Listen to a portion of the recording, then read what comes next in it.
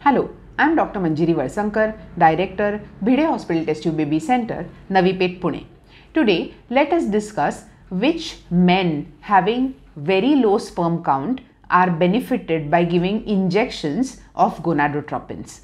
Now, whenever we do semen analysis of husbands who are up for test tube baby technology, the semen analysis gives us the sperm count, the motility of the sperms, the quality of the sperms and the morphology, that is the structural defects in the sperms. There are certain men who do not respond to medicines, that is the oral medicines which we give.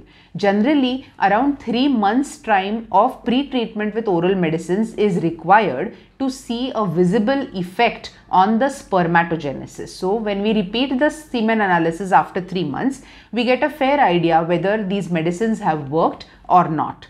There are certain patients in which the medicines won't work, but we can use certain injections like HCG or HMG injections or alternate therapies to improvise the sperm count. This is especially applicable in patients with very severe low sperm counts or sometimes no sperm counts or hormonal defects in which there is a deficiency of certain hormones which are responsible for sperm production which are lacking in the man.